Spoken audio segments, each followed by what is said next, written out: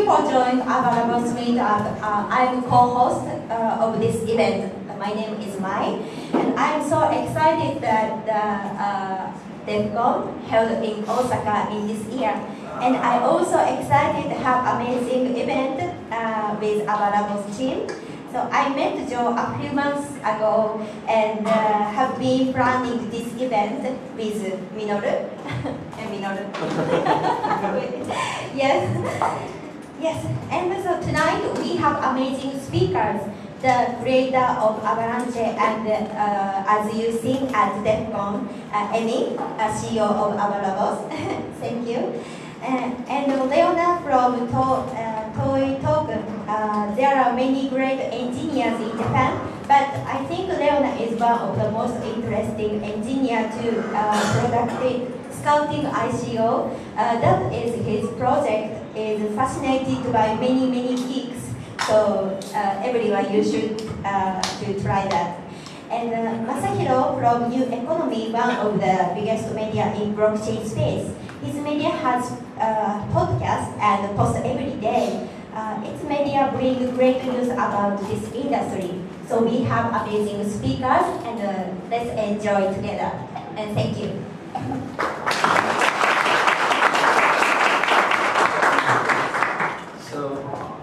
Thank you all very much. Can you hear me if I don't use this? Like this is okay, right? Okay, yeah. Much better. So I'm just going to project like this. And thank you all very much. Thank you, Maya and team. So it's an honor to be here. I want to tell you a little bit about AVA, the platform we're building. What makes it different? I'm sure you have seen a gazillion coins come by and talk about what they're going to do, and they all use the same language. But AVA is unique in 3 major ways, and I want to get that across tonight. And it's entirely different from all 2,000 other coins out there. So let me tell you why. But to tell you why, let me first start out with where we are as an industry, as the space, and where we're going, so that we can sync up on what needs to be done. So where are blockchains? It's been 10 years since Satoshi, and the word blockchain has become its own special word. That you don't talk about a blockchain, you don't talk about the blockchain. You just say, you know, 2 suits in Manhattan will turn to each other and say, hey, what's your strategy for blockchain? Right? It doesn't have an article. So the only other word I know that's in this category is the word God. So this is, it's become its own special thing. And every company, every finance company is trying to come up with a blockchain strategy. And there's been about $8 billion that went into it. That's VC money. I don't really count it as real money. But there's $20 billion of actual hard-earned, crowd-funded money. So there's a lot of people who are pinning their hopes and dreams in this space. And so there must be something there. And I've been to various different meetings, and in some of them, I have seen darknet market operators sit at the same table with Bank of England, you know, old gentlemen from the Bank of England. It's a really interesting space. It's amazing that this is happening. And in fact, even tonight we have the Open Bazaar folks over there, and I'm sure they know the people that I sat next to. And it's been an interesting thing to see. It's a social movement, and on occasion what I do is as a sort of a person, as a professor who's getting slightly older, I try to see like what are the young kids doing today. And one easy way to measure what the young kids are doing is to look at the YouTube songs that people write. And if you look at how many songs are written for Google, for Facebook, for open software, you sum them up, and that's nowhere near the number of songs about Bitcoin and cryptocurrencies. So there's something happening here. And the dream is amazing. Right? So this dream of a disintermediated world, where there is really nobody between you and your money, between you and financial assets, is really compelling. It's an extinction level event for many incumbents. Lots and lots of large companies will go and disappear the way of the dodo. They're not going to be around anymore. It's a huge opportunity for many young upstart companies. So that's all fantastic, that's all wonderful. But yet the current technology cannot help us achieve the dream. The gap between what we think about, the gap between our dreams and what we're capable of doing with the current technology as we have it is just far too large. So, and as I said, we've seen many projects. All of the projects are converging. Everybody is copying the same crap from 2009. If you look at them, oh, we're trying to have finality, quick finality, high throughput. Justin Sun uses very much the same words you're going to hear me use today. So it's up to you to detect the material difference, the content difference behind what's going on. There are many undifferentiated products. Everybody wants to copy Bitcoin. We are not. We're very different, and I'll tell you why. And we've seen an explosion of crypto products, many of which have failed. So why is this happening? Well, there are three big hurdles ahead of us that I don't see anybody meaningfully address. Number one is the technologies we have are toy technologies. They do not scale. This includes even some top coins. Number one coin is operating at 5 transactions per second. Number two used to operate at 15 TPS and now just went up to 20 TPS or so. So that's what we are dealing with. That's absolutely nothing. At 5 TPS, you can barely run, I don't know, the 7-Elevens in Osaka on a Saturday. That's about the max you can do. You can't aspire to replace the United States dollar with something that's operating at 20 TPS. DeFi, it's immensely promising, but you can't get there at this scale. You must scale with multiple orders of magnitude, and it has to come from something. The usability is absolutely horrendous. Everybody offers the same common lowest denominator service. Suppose you want to build an IoT thing. What are you going to rely on? You're going to rely on let's say, Bitcoin, which is essentially a bunch of nodes run by a bunch of volunteers. That is a non-starter. You go talk to Samsung. I've talked to Samsung, and you tell them, hey, did you think about building a second layer on top of your platform? They're going to say no. We will not want to build on top of something we don't understand. What is the terms of service? There is none. Okay, non-starter. And the third and final big issue is governance. All of these platforms must evolve. There is nobody who can predict how the world is going to be 5–10 years from now. And so, how are you going to be able to change what the platform is capable of? That's very difficult if you don't have a governance model. So these three hurdles must be addressed, and that's what we do. So, so just to be clear, so let's take the top number one coin. At the moment, number one coin worth $100 billion or more achieves confirmation times, achieves finality in more than an hour. It has very low throughput. We talked about this, 5 transactions per second. And they make a big song and dance about how decentralized Bitcoin is. Bitcoin comes down to 19 mining pools. That's not decentralized at all. Right? So you compare it to EOS. EOS is better than Bitcoin when it comes to decentralization. I know we make fun of EOS, and yet it's better in this particular metric. And of course, store of value. Okay, let's store some value in Bitcoin, except every year $300 million or more goes to the power company. How is that going to work? This is a terrible infrastructure to build. Okay, proof-of-stake protocols that people are coming up with are not much better.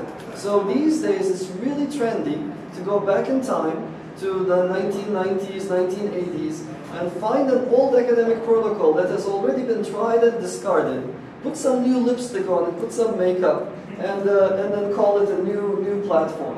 Okay, so this is happening everywhere you look, and they usually cannot, not usually, none of them can scale beyond a few hundred validators. Facebook's Libra is targeting 100 validators. Facebook's Libra is using the best protocol of its class. It was designed by my student, by the way, who designed it and then left it and is now working on AVA. So it just can't scale. And they trade off decentralization. It's very simple to get high TPS if you centralize. And so that's what they do. And of course you can do that, but decentralization matters. if you aren't sufficiently decentralized, what can happen to you? Not only can you get served with subpoenas, but they can drag you and put you in front of cameras and call you in front of the Senate, like they did with Facebook's Libra. It was centralized. There was one sent to Facebook, and there he was, and he had to go and defend the system. Absolutely horrible situation to be in. And these things are not robust, nor are they, and they're very, very fragile. So, it's time to talk about this big revolution, and it starts with a new protocol at the core layer. And before I do that, let me give you a very brief overview of consensus protocols, which lie at the heart of every single system. And it's very, very simple. Until recently, we had two families of consensus protocols. In the 70s, or starting in the 70s, those two individuals, Leslie Lamort and Barbara Liskov, came up with what we call the classical protocol family. Both Barbara Liskov and Leslie Lamort have Turing Awards for what they invented. It's a brilliant idea. Corda, Hyperledger, these are classical protocols. Ethereum 2.0 is going to be a classical protocol. You name it, EOS classical, Algorand classical, and a whole bunch of others. Satoshi knew about these protocols. These protocols had already been invented. Okay, so they're not essentially all that new. So they had been invented. He looked at them and he said, look, these are too fragile. I don't want to build the next generation open system on top of this. So he invented his own protocol in 2009. And that's the Nakamoto consensus, which requires mining. So that's all great, and of course he doesn't have a Turing Award. We don't know who he is. It's definitely a hacker. He's a great guy, by the way, Dorian. He doesn't have a Turing Award, but he has $10 billion. So it's a big deal to come up with a consensus protocol family. It has only happened, or it had only happened twice in human history. In 2018, a team that calls itself Team Rocket came up with a new consensus protocol family. It's drastically different from everything that came before it. It combines the best of both. It is robust, like Nakamoto, and yet it is efficient and fast, like classical, and it scales like no other. So why is this? I'll just very, very quickly tell you about how classical protocols work. They work really well when you have a small number of representatives, like a Senate. And what you do, or what people do, is they write to certain members of that Senate. But for them to work, we all must agree on who our senators are. If we all agree that this is our Senate, and you also agree that this is indeed our Senate, then everything's great. But if I think that Mai has left and somebody else has joined, and you don't think that, now we have two different Senates. When I write to a different set like this, and you write to a set like that. And now the intersections will not match, these protocols will not. So, yeah, okay, so this just illustrates this. So, you know, when you take a decision in these protocols, you essentially try to write to a large enough set. It's typically like 2/3. You write to 2/3 plus 1, and you tell them, hey guys, we're exiting the EU.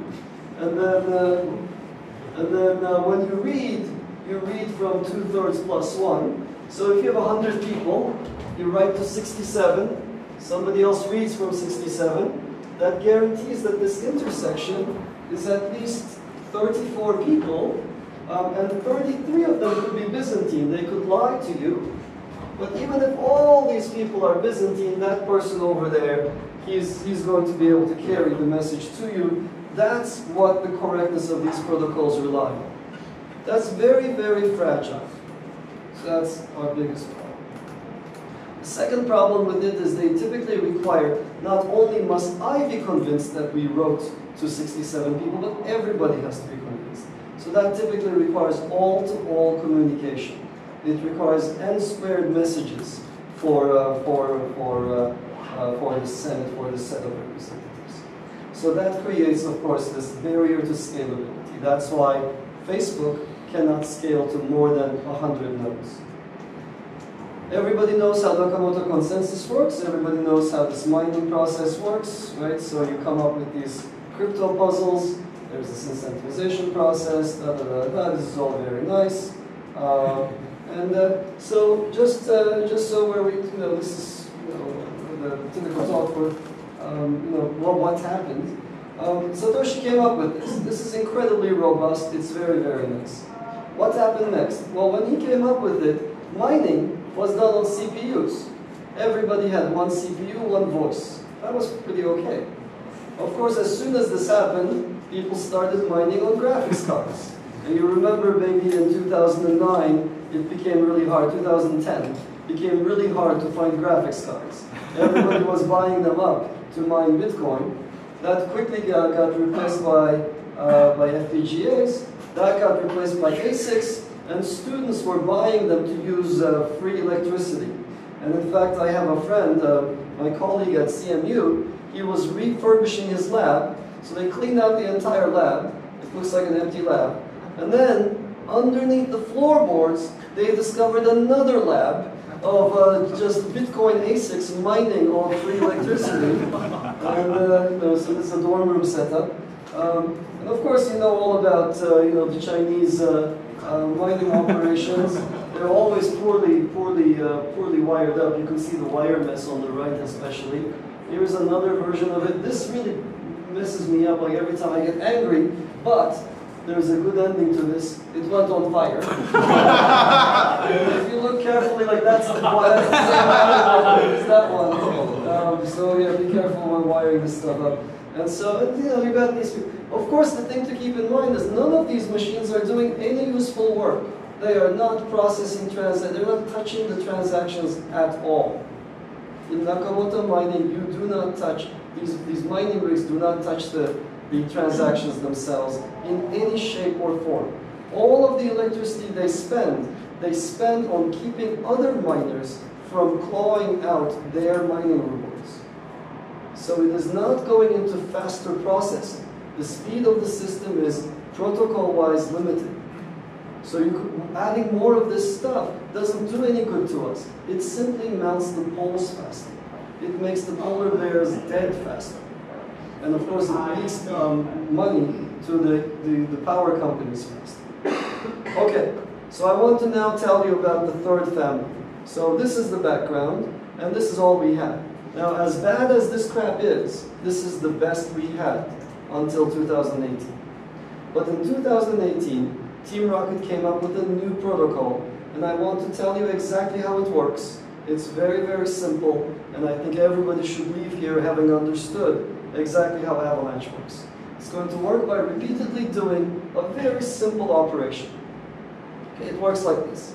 Imagine that we want to achieve consensus on a simple decision between, let's say, two colors, red or blue.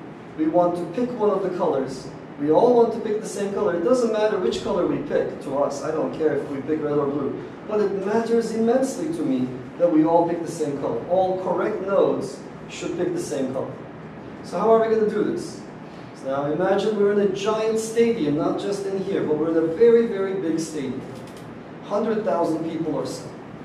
If I had to use a classical protocol, everybody would have to talk to everybody else. So 100,000 people would have to send 100,000 messages. So that's 100,000 squared messages. It's a lot of messages. It's not going to work well. If I had to use Nakamoto consensus, that's like picking a lottery. I say, hey Sol, you are the miner. You tell us which color you like. We're going to move on from that. That's okay, but then we have to do this mining thing and we end up leaking energy. So here's how Avalanche works. We're in a giant stadium. I don't know everybody in it. I know some people in it, but I don't know everybody. You're in the stadium also. You know some people, but not everybody. So it's very robust to fluctuations in people's knowledge of membership. And what we're going to do is this. Every participant picks at random a small set of people, say about 5. And I say, hey, what color do you have currently? And what color do you have? And what color do you have? You and me. So I poll 5 people. And I get back responses. And let's say I get blue, blue, red, red, blue. So it looks to me like there is, from my sample, like the network is picking blue at the moment. and I adjust my own color preference towards blue. You do the same thing, and your sample might be all reds, and it's just based on chance. And we keep on repeating this process for a while. So now, the thing to keep in mind is, when we started out, the worst state we could be in was a completely divided stadium.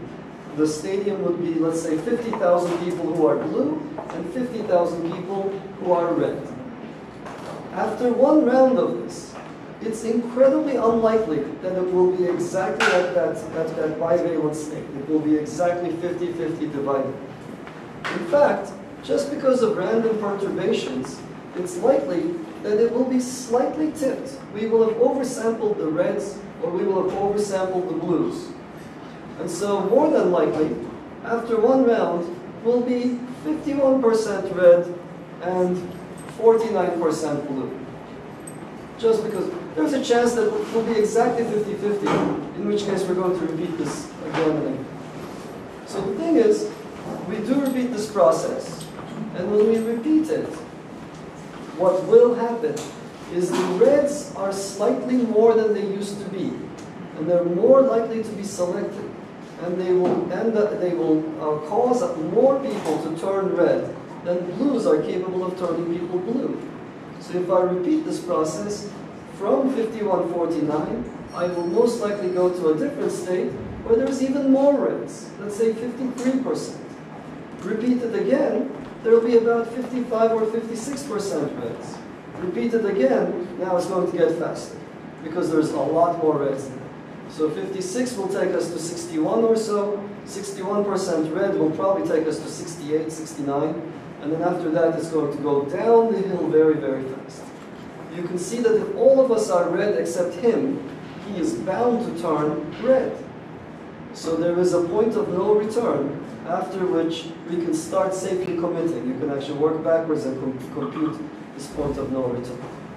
Is that crystal clear to people? I don't know if I did an okay job. But it's a repeated sampling of the audience, and every audience member who's correct and wants to achieve consensus will put his weight behind whatever the responses are coming back from that sample.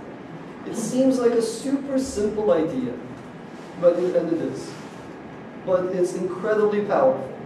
It turns out that in between 15 to 20 rounds, we can achieve consensus among tens of thousands of nodes. So let's do the math. 5 samples, I think for 100,000, if I remember correctly, it's about 17 rounds. So 5 samples, 17 rounds, that's only 85 messages.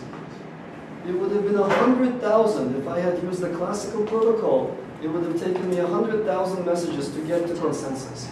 I sent 85 messages and I achieved consensus. Now there's a slight difference between the two. The second one is probabilistic, the same way Bitcoin is probabilistic. But we can make the probabilities as low as we like to add one more round if you want to. Slightly less like to the L. So this is just an illustration of the same thing. You take this node, he asks a bunch of people, he changes his color based on the response. I don't know what's going on. Is this stuck right now? Okay. Yeah, so yeah, these responses come by. People might turn red or black. They might turn back to black, but it doesn't matter. Ultimately, this is the kind of thing that happens. Even in the worst case, if you start 50-50 divided, you start diverging a little bit, and then suddenly the process just opens up, and you end up having far more of one color and far less of another color, until there's 0 of the blues left. That's the 0 lines here. 0 blues, and everybody's red. Yes? What is the optimal number of voting peers in the system? Optimal number of, there is no such thing as an optimal number of peers with this protocol. Is it binary or something? Oh, it could be any number. And typically the amount of time it takes to achieve consensus does not depend strongly on the number of peers. So if you have 1,000,000 nodes versus you have 1,000 nodes, it's going to be around the same number of iterations. So you go from 17 to 19, you go 2 orders of magnitude, so from 1,000 to 200,000 is just 2 more rounds. Let's say if there's a 1,000 validator nodes, Yeah. then usually each node needs to talk to how many nodes around them in order to start. Somewhere between 5 and 10, and somewhere between about 10 to 20 iterations. And usually it will take like how many rounds? If let's 10 say to 10 to 20 rounds. It's very fast. So what does this mean? It means that we have a protocol that's robust. Its avalanche is incredibly robust, like Nakamoto consensus. And it achieves quick finality. What's quick finality? 1 to 2 seconds. In 1 to 2 seconds, it's done. Okay, so you can commit that, and it's incredibly unlikely that 2 people decided 2 different colors. It's high throughput. We can achieve tens of thousands of transactions per second. The initial avalanche prototype achieved 19,000 transactions per second. The current one written in Go, it's a lot slower. We achieve, I think I'm going to show you what we achieved. I think I have some video footage. I'll just tell you. Currently it achieves 6,600 transactions per second. 6,600 transactions per second. It's lightweight. You can run it on a small node, no problem. It's very low energy consumption. It has some nice features. These classical protocols that people are talking about for Ethereum 2.0 and the like. So they're talking about classical protocols that have a very hard boundary in how they behave. If the attacker is smaller than 33%, they're safe. The attacker is 34%, they're toast. That's why if you talk to Vlad Zamfir about ETH 2.0, he's going to tell you that he expects some consensus failures with Ethereum 2.0. Okay? So we don't. Avalanche does not work that way. You characterize the size of the attacker in Avalanche, and then you pick your parameters. Okay, so suppose you say, well, my attacker can be as big as 33%, and then you run through the calculations in the Avalanche paper, and we tell you, okay, that's going to require sampling 5 people for 17 rounds, and so that's the security guarantee we give you is probabilistic. There might be a bad decision, like Brian decides red, everybody else decides blue. That can happen, but the likelihood of that happening is once in 20,000 years. Very, very unlikely. So it's less likely than a 6-block rewrite in Bitcoin. We can make that happen. But now suppose that you misjudged. The attacker wasn't 33%. The attacker turned out to be 40%. Okay? A lot bigger than you thought.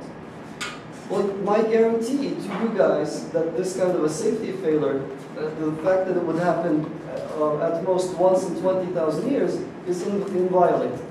I can't make that guarantee anymore. But it doesn't go to hell. It doesn't just disappear like with Classic. What happens instead is it's slightly more likely. So it will not happen once in 20,000 years. It'll happen once in 2,000 years. Well, that's actually something we can live with. The attacker doesn't really get an immense ability just because he's over a tiny threshold. This is a very nice protocol with very gentle degradation. Okay, so I talked about this. The latency, if you compare comparable latencies, that's the latency for a Bitcoin transaction an hour. Ethereum equivalent security is about 500 seconds. Algorand is it's from a famous colleague of mine with a Turing Award, and he has one trick, and that trick goes into Algorand, or sortition, that achieves about 50-second latencies. Avalanche is 1 to 2. This is the throughput. Yeah, this is a recent number. So Bitcoin's throughput is 5 transactions per second. Ethereum at the time we made this slide was 15. It's slightly higher now. Algorand is 320. That's, they just did a ginormous release. They're worth many billions of dollars. Avalanche is getting far more than that. This is a geo-replicated test case. It's got 2,000 nodes in it. So this is not a small benchmark. It's not in a data center. It's not on single machine. Nothing is faked. Everything is actually the right size, etc., etc. So we're proud of this. Oh, and this is the little thing I put together. So on the left-hand side, you see the Genesis vertex, and we have 2 Genesis vertices. We have one for governance, and we have the actual one. So I want to show you. an actual recorded run, and you're beginning to see time here, and you're beginning to see transactions come through. This is the transactions per second figure, and you can see Avalanche make a bunch of decisions. I didn't mention this, but Avalanche builds a graph of transactions, not just a chain. Although it can produce a chain if necessary. But it's building this nice graph. This is 11 transactions per second. Okay, we're going into Ethereum speeds right now. And so that's 15. That's kind of nice. Yeah, you can see the number rise in the graph. That's 20 transactions per second. Yeah, it's going up now. So that's about 50 transactions per second.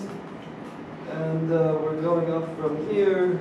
At some point it becomes too slow to, this thing cannot keep up with the number here. So at some point this will, at this point this stops. Oh, you can see the number, 6,600 on this benchmark. It then kind of slows down, and I think we cut off the benchmark at around this point. So it's fast. So people thought for the longest time that Bitcoin core developers told me explicitly, look, stop pushing Bitcoin to high speeds. It's just not designed for it. We just can never match, and they're right, they're not wrong.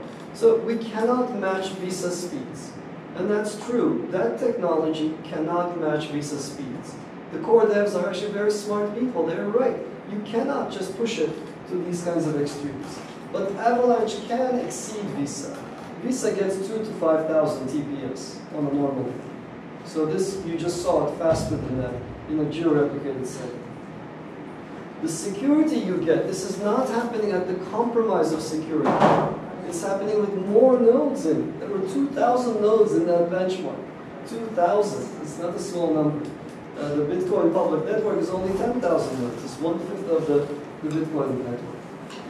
So it provides very strong immutability, and it can scale to very large numbers of participants. Any one of you can join this network. Any one of you can become the Jihan Wu equivalent for AVA.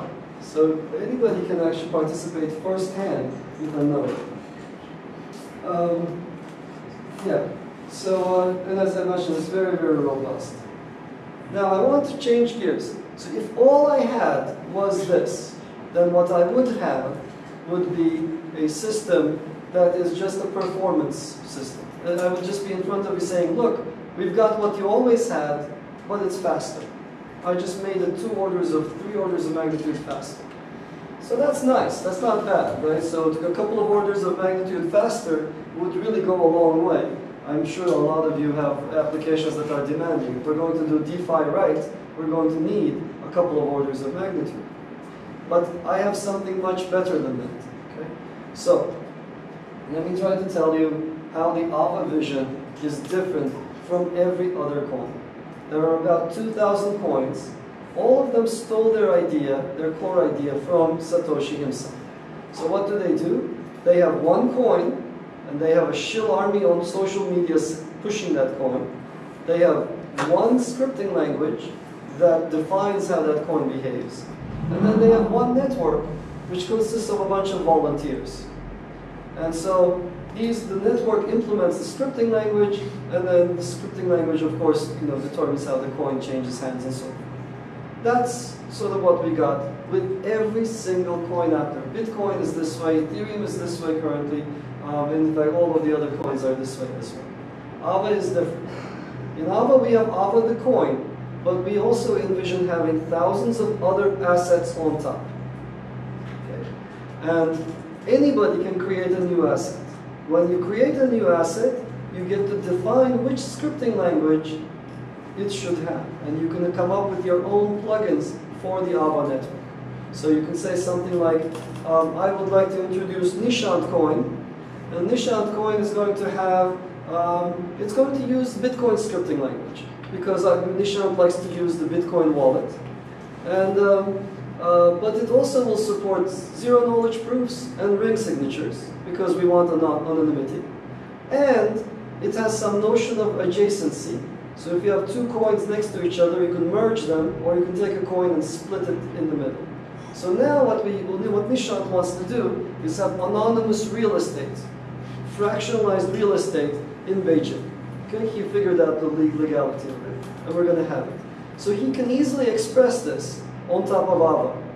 But there's one additional step which is crucial, which really sets us apart. So everything until now you can almost do with Ethereum. He gets to say, look, my node, my coin is not implemented on top of the lowest common denominator nodes.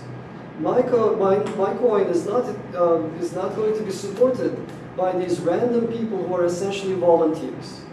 Instead, it's going to be supported on this set of nodes who have a special color, purple. Now, who has a color purple? Nishant, the asset creator, determines that. So if I were to hear this, I would go to Nishant and I would say, hey Nishant, I'd like to be purple. And at that point he can say whatever he likes to me. He can say, okay, but you have to possess certain characteristics. Like, you have to have extra memory to be purple. There is always the AVA coin and the AVA lowest common denominator network. But you can now create subnets with additional characteristics. And you have a legal foundation for anything else you do on top. So you can say, look, you got to have more memory. Or you can say, look, you gotta put up an extra bond so that I know that you will do certain things. You have to sign a particular legal agreement that you'll be compliant. You have to enforce a whitelist. You have to enforce a blacklist. You have to be located inside the US. You have to be outside the US. All of these special networks can be accommodated on time. So this is really, really interesting, and it's very, very different from the types of networks that we are all used to that are essentially extra-legal. They're designed solely for being censorship-proof and not at all for being compliant. If you want to issue compliant assets, then none of the networks that we have would work for you. When it's time to make an update of any kind, you won't know what you're updating on. Or when you need to build something on top, you don't know what's underneath you. If you want to do some IoT devices, how are you going to do that with what we've got on top of Bitcoin? I don't understand, for example, a bunch of the recent startups that we've had that try to do this on top of Bitcoin. So the AVA vision is different. As I said, many kinds of coins, many different scripting languages, and many different platforms that coexist. So we see the AVA network as an internet of assets. All of these subnetworks all speak Avalanche, and they enable atomic transfers of baskets of goods that are supported by one group and another group and so forth. So I can exchange a Nishant coin for a Brian coin and so forth, even though the Nishant nodes and Brian nodes might have nothing in common. They would end up going through the same AVA core. Crucially, if you stake if you stake one of these coins, you know what you're staking. So if I'm a staker for Nishant's coin, I know what I'm buying into. I know that I have to do special things for becoming a purple node. I probably have to put up a bond, and I probably have to promise to keep my records for a few decades. This was real estate. And because I know what I'm working on, I can extract fees that are commensurate with the service I provide. So I'm not going to be charging a fraction of a cent for this. We should be charging a few $1,000s, because we are adding a staker service that goes far beyond the lowest common denominator service. You should charge me that much because you will keep my records for a few decades, and that's how it should be. At the moment, the country of Georgia ended up putting their records on the Bitcoin blockchain. Whoop-de-doo, very nice. Who's storing those records? How are they going to be found? We have no idea. Okay, so AVA is a platform of platforms, and it's a construction kit for digital assets. And it provides this common framework for exchanging these assets. Now, the final thing I want to harp on is governance. Every other coin uses the Nakamoto model, right? Nobody wants to be in charge. We want nobody to be in charge of these networks. That's okay. So then what do? Well, the creator, at creation time, fixes all of the critical parameters. So Nakamoto, for example, fixed the emissions curve for all the coins, for all time. So sometimes he got it right, in the sense that the coins created just equally match demand. Sometimes he got it wrong, he mints too few and the price goes up, maybe that's okay. But sometimes he got it incredibly wrong, he mints far more than there is demand. Ethereum today mints far more than there is demand. Zcash most definitely mints far more than there is demand. They should be minting less. That extra money they give out, it's not buying them security, it's just a giveaway.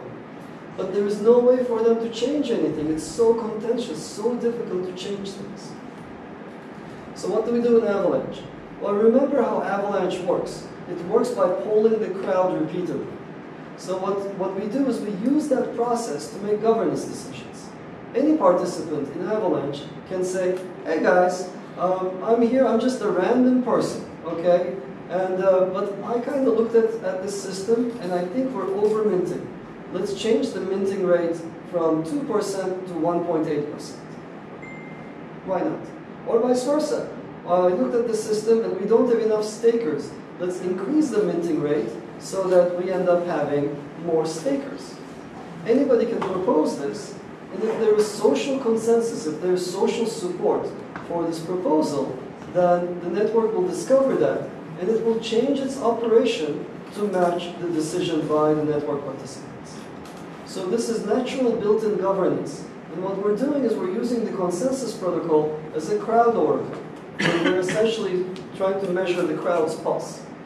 Now, what this means is we don't have to bake in any critical numbers. There are no magic numbers in the code. So minimum stake, minimum staking period, minting rate, these are all subject to change based on what the crowds believe. So there's absolutely nobody in charge, but everybody is in charge. We all have a say in the financial future of this system. So the Fed has been replaced instead by us all. So that's a very different approach to DAOs, a very different approach to the governance of the core platform. I should also mention that we believe in making technology calm. So you cannot, so it's all predictable, it should all be predictable because it relates to things that carry value. So you cannot change parameters drastically in one step. So you can't go from 2% minting to 2 million %, right? So there are limits that you cannot exceed. So minting rate varies between 0 to 20, for example. And it can only change by 10% in 3 months. So you can go from 2% to 1.8 or 2.2 for 3 months. And then you can't change it again until, of course, you get again, after 3 months anyways. So these are also that people can go on vacation, come back from vacation to a predictable system. So that's essentially all I want to say. What I want to conclude on is simply that the internet was introduced in 1962. Right? Everybody thinks the internet started in 1993 or so in Netscape. No, it's been around for a long, long time. And we were all users of it. That's some of the older folks around here. We were all using it in the 80s, some people maybe even earlier. The explosive growth happened with new technology stacks. So for the longest time, this thing kind of floundered around, just a niche thing that only a few people used. Crypto is no different. It's a huge step in the evolution of money, from archaic fiat-based models with people in charge to a new digital foundation. And it's going to be crucial to have 3 things if it's to succeed. One is scale and performance, and I showed you how Avalanche achieves that. The second one is usability, interoperability, and a new differentiated scale of staking, differentiated scale of services provided by the participants. And the third and final one is flexibility and governance. It's no fun getting rid of the state. It's no fun getting rid of corporations, only to become a slave to algorithms that cannot be possibly modified, or that are very, very difficult to modify. That's not what we're in for. We'd like to build technology that serves people, and this is one where the people themselves are in charge. So, crypto will change the financial world. I firmly believe that it's an extinction level event, and it opens up new challenges for us. And that dream that I first saw with Bitcoin's white paper is incredibly compelling, unachievable with current technologies, and yet within reach, I believe, with a better foundation. So with your help, I look forward to building on top of that foundation. And maybe I should tell you a little bit about where the project is and how to get in touch with us. So that's my email address and Twitter. We have the AVA Labs Twitter up there. We have this Telegram channel. That's the official one if you want to come join it. And the project was funded only in February of 2019. In 7 months, well, in 5 months, we got to the point where we started the private testnet. We are almost at the point where we're about to go public with the testnet. So we're doing a fundraising round right now. At the end of that round, we're going to open up our public testnet. I hope to go mainnet sometime very soon, early in 2020. And I can't wait to get to that point and get users on top. We're talking to a large number of people who are excited by both the performance characteristics and the different network model within the system. And I hope to get all of you involved. And I'm very, very approachable. And you know, unlike my Twitter personality, who's supremely friendly in person and actually also online as well when you know me. So please come and say hello. Please talk to me if you have demanding needs, demanding applications that require a different level of service. And I very much look forward to building that future with you. Thank you.